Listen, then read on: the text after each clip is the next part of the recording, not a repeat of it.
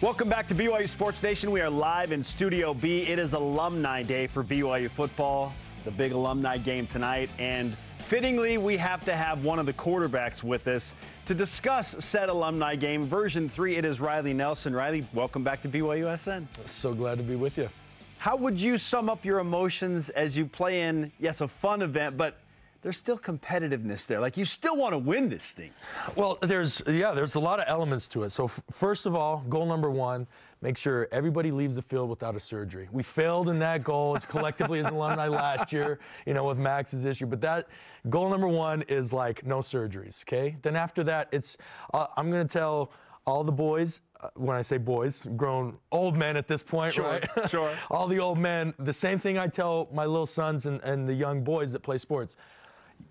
Yeah, sports are about fun, but they are the most fun when you win. So you bet we're gonna be out there. I'm assigned to Team Royal. They're on a 2-year losing streak, right? 2 years ago on the Hail Mary. Last year it was kind of close, but Navy was ahead the whole game and kind of closed them out. So it's time to end, Navy's reign of terror and enter in the new wave of Royal. You are carrying the Royal banner tonight for sure.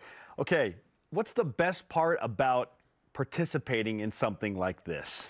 The memories flooding back. It's crazy. And we joke about injuries. Here's how most ex-athlete injuries happen. Like you're old. You're washed up. But then the second you get back in an environment that's even fractionally like what it used to be when you were playing, your brain can't tell the difference. And so it's sending signals to your muscles and your bodies to do the same things that you were doing 15 years ago, and it doesn't respond in the same way. And so injuries inevitably happen. But no, that same thing happens. Like, you get out in that environment, and it's funny. My wife makes fun of me. Like, I talk different. I go back to like talking how I used to talk when I was 20 years old and in the locker room with the boys, and here I am, grown man with kids, and we're all grown men's kids. Some of them got grandkids. Yeah. And you just revert back, but you can't help it. It's amazing. But that's the best part about it is, well, first of all, football is a sport where you don't get that many opportunities to compete once you're done playing in college. Basketball, there's a lot of opportunities, or tennis, or some of these others. Sure. But football, it just kind of ends. So that's really great about it. But the second thing is just going through that kind of fun stage where you're back where you were. It's almost like you never left, even though 15 years have gone by. You mentioned briefly your close friend, Max Hall, who's going to be a quarterback on an opposing team again tonight.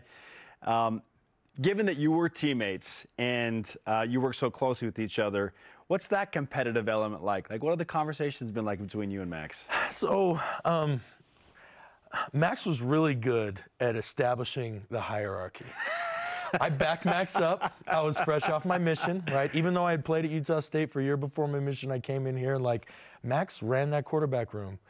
And yeah, we've become friends, and over the years, and our families have spent time together and all those things. But I still look up to Max as like that mentor. He was that senior, I was that sophomore, right? He was the guy, 3-year starter, winningest all-time quarterback, and I was just trying to glean anything I could from him.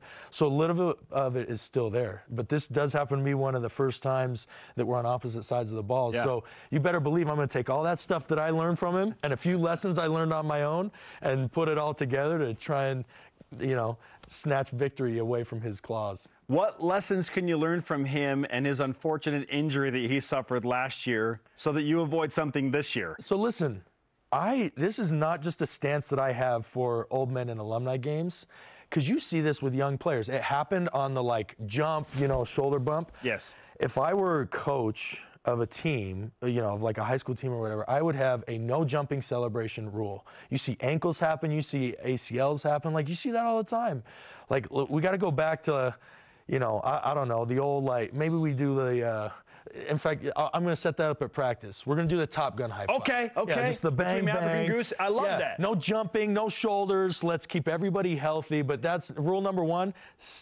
Keep my both feet firmly planted on the ground. You get up in the air, anything can happen. This is such a veteran move by you. Right? Yeah, I study the tape. Don't think that I'm coming in here, without having done my research. I've watched the tape. I've made plans. I got a game plan. We're not messing around. Yeah, Max was talking big about his playbook last year, and he had his binder. Riley, you're a gamer too, and you're very much in the details. So I don't know how much you want to reveal, but what kind of preparation have you put in?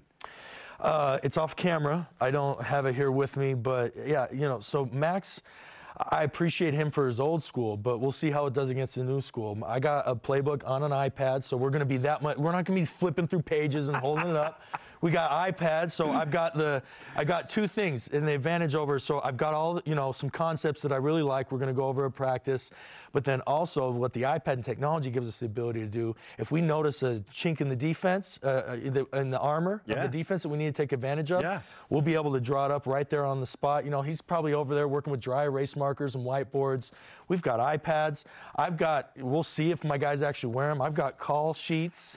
So yeah, I mean, lack of preparation. If Team Royal is somehow not victorious tonight, it won't be for lack of preparation. Oh, certainly, and certainly on your part. Riley Nelson is with us on BYU Sports Nation.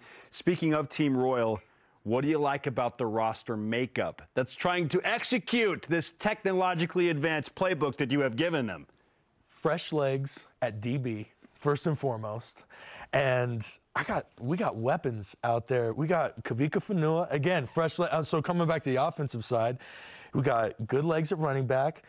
Aleva and Neal. Aleva has been, listen, despite not winning or being on the winning team, Aleva and Mitch. I do have to mention Mitch because Mitch has got a lot of touchdowns. Again, I've gone back and watched the tape.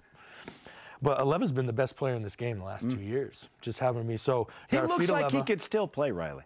Oh, yeah, totally. And Neal, Neal's still kind of training, kind of out there on the fringe and all that. But then here's the secret weapon, okay? The chemistry that Mitchell Juergens and I built up over our years together on the radio broadcast will manifest itself in a connection on the field tonight in the Alumni game. I love it. Can't wait to watch you compete against Team Navy. We do need to ask you, just because you were an analyst on the BYU radio side for so long, and you yourself were involved in a unique quarterback situation with Jake Heaps, so it's going to be great to have him back tonight as well. You worked through some unique scenarios at BYU. The Cougar quarterback room is in a unique place right now with the addition of Gary Bohannon and Jake Retzloff as the incumbent. So how do you see the quarterback room, and what are the challenges and maybe benefits of having that quarterback battle happening right now? I was in a similar situation. Now, granted, it was a guy new to the program. He wasn't a fifth-year senior like Gary is, but Jake, who, by the way, I believe participated today, right? Yes. So good to have Jake back, and it's funny. I'm sure we're having fun with it. Hopefully all the fans are having fun with that, reliving those memories. But Jake was new to the program. I had been here, established for a year. So as far as that, but that's a very big dynamic, as far as like leadership and who the other 120 guys are comfortable with and familiar with. And it's difficult, and spring ball is an interesting time too, because you're splitting reps, and I mean I know it's a 2-horse race, but you got other dudes in there. Sure. A lot of people in the community asking about local kid Ryder Burton. Is he going to get a shot to compete? Tracy Bourget. Yeah, exactly. So it goes beyond those two, even though those are the two cream of the crop. But from the players, so I'll take my analyst hat off for a second and just talk about the player perspective. And I loved it because every rep, there's something riding on every rep.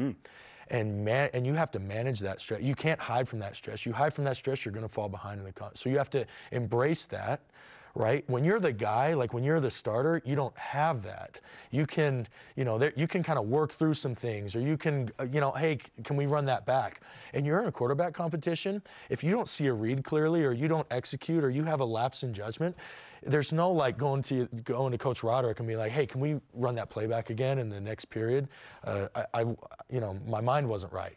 They do that, you get a minus on the play, and the competition rolls on. So it is truly a refiner's fire for quarterbacks to do that. Now, it can be at the expense of the other team. They don't know who their leader is. They're not quite sure who to listen to.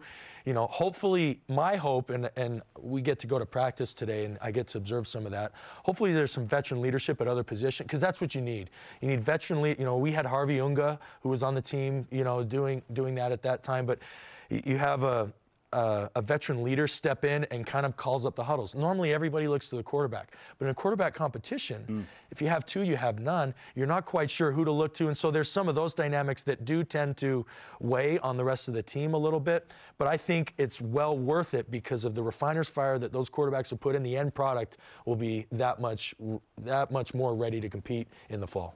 Riley, awesome stuff. We appreciate your insight into what a unique deal that is for the current BYU quarterbacks, and certainly look forward to watching you compete against Max. Your team roller, you're rocking your Navy jacket right now, which is a little throwback. Yeah, I mean, so what maybe we got to get you a royal one. Well, yeah, I'd love the newest one, but you know, I was talking with you like this, Mike, and this is my actual Letterman jacket. This is what they were giving out. You know, I was here 09 to 12, so around that 2010 time, and I almost want to coin this to like.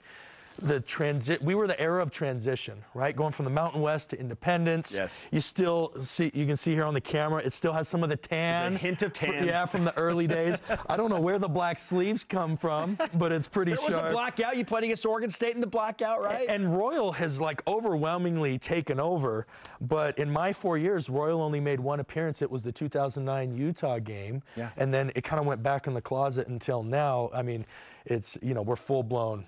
They're wearing a different jersey every week, right? Which is awesome to see. But yeah, it was fun to pull this out of the closet and dust it off. If I don't wear it for stuff like this, when do you wear it? Exactly. You know? Why are you saving it? Yeah. An appropriate choice. And I'm glad it just still fits. You know, I don't know how many more years before the waistline starts growing and it doesn't fit anymore. So I'm gonna get my uses out of it while I can. I love it. You look great. Thank you. Okay, can't wait to watch you compete tonight. Thanks, Riley. You bet. Thanks for having me.